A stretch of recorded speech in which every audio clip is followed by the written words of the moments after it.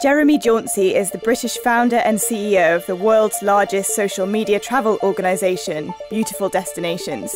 The entrepreneur recently made a stop-off in Hong Kong to catch up with the multi-channel network VS Media, who are helping Beautiful Destinations build on several high-profile Asia campaigns and extend their footprint in China. Campaign met with Jauncey at Hong Kong's fashionable Sugar Balcony Bar to talk about the company's strategy. So I'm here with Jeremy Jauncey, founder of Beautiful Destinations. And can you give us a kind of introduction to what you do at Beautiful Destinations? How do you describe your agency and where it fits? Okay, so there are two parts to the business. The agency, which you mentioned, is really the kind of driving force of what we do, which is sitting down with brands, learning some of their challenges, and then helping them trying to fix those challenges through content. And largely video. Video is a very, very big part of what we do. So we go in, we sit down, we learn what they're kind of facing, and then we shoot videos and also photos to help them to answer those challenges. Yeah. The second part of our business, which actually more people know us for, is our media brand, which is our audience on social media. So there's over 16 million people across the world on Instagram, Facebook, Snapchat, YouTube that come to us every day to be inspired about travel and tourism and hopefully get sort of positive stories about the world. We do also have a big presence here in China now through our China partner VS Media, who've helped us launch here and actually build out first on Weibo.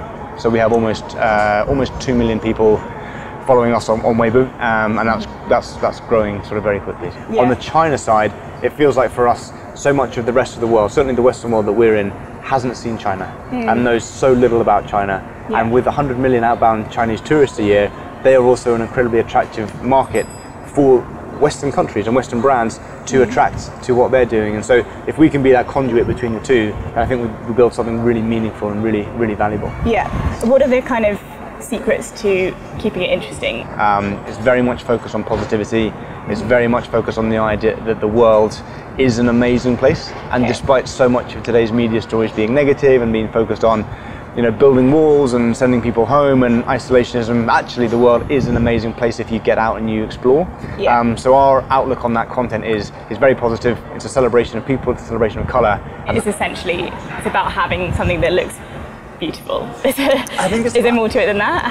What's the mathematical side to it? Okay, that's a great question. So there's two ways. One is having a unique perspective, and that is understanding a slightly different way to tell a story than perhaps it has been told in the past. So the Eiffel Tower, it's been shot 1 million times, 10 million times. When we go to shoot a landmark like that, we try and find a unique viewing point or a unique way to use light or a unique perspective or story around that particular landmark to make it differentiated. We do also have a team of data scientists within our business, and those individuals analyze what we call the digital fingerprint of that image. So the color, the hue, the brightness, the percentage of person versus landscape, all of those elements actually make a particular image unique. And what we will then try to do is analyze the performance of any content that we post under those parameters to work out why it was successful and how we can do more of that. So when we sit down with brands, we're always explaining you can use data from seeing how your audiences respond on social media to then inform your wider marketing decisions. So you work with Hong Kong Tourism Board. Yes. Can you kind of talk us through a campaign that you did with them? Yes, of course. So they were actually our first ever client. So the Hong Kong Tourism Board was our first client. First ever, not only in Asia? First ever content client ever. Okay. Yeah, ever. So then we worked with the Macau Tourism Board, we worked with the Philippines Tourism Board. So we had a really good footprint in Asia to start with.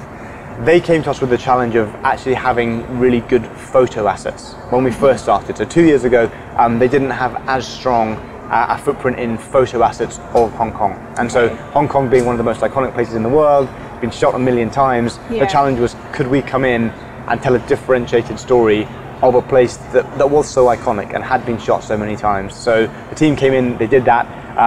It proved to be very, very successful. It then started content assets on social media, which then moved into content assets that went into email marketing, which then went from content assets into some of the display advertising, then onto their website advertising, then into their magazine and print billboards, and that's actually how our most effective clients work. They graduate all the way through. And why do you think that video is such a big part of what you do? I think Mark Zuckerberg said relatively recently that he was predicting that video was going to be as big a mega trend as mobile was, and I think Facebook was estimating that in the next 5 years or so, the whole of the platform will be completely video dominated. People go wrong a lot with video, with producing content on video. Are Yes. there a lot of rules that you've learned about what works? Definitely. So I think traditionally people thought of video as being one hero piece of content. There was maybe a 3, 4, 5 minute sort of branded video, and lots of brands would invest a lot of time and money building those content assets.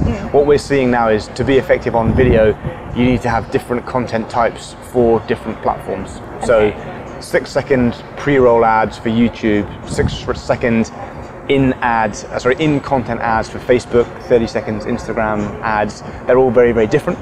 You have vertical video units for Snapchat and Instagram advertising. You have horizontal video units for other platforms. So it is very important to be able to tell stories across all of those video units. We're pushing a lot into sort of short form storytelling through social TV channels.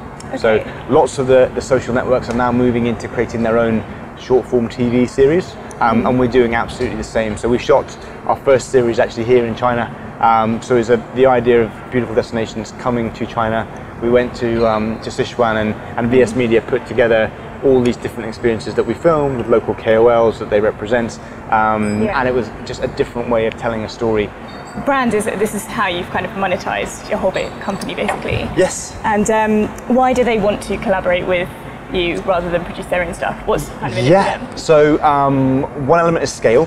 We have the ability to create massive amounts of content very quickly through our network of ambassadors.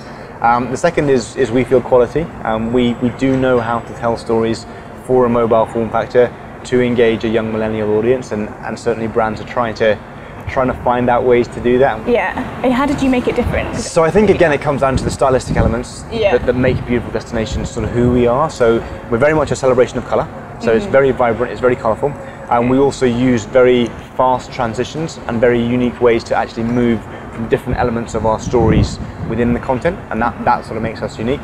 I think also the way we use sound editing, that also gives us a very unique sort of style. And so if you look at Beautiful Destinations on social media, hopefully you'd see a continuous theme that defines us as a brand, and that's a lot of the things that other brands will then buy into.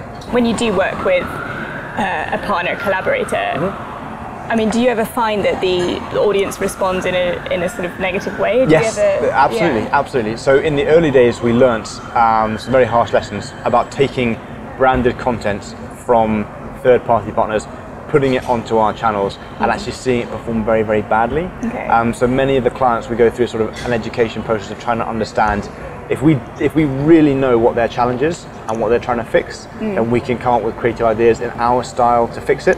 If we just say, okay, pay us the money and give us your ad and we'll post it, then it just doesn't work. Well, thank you so much for being here with us.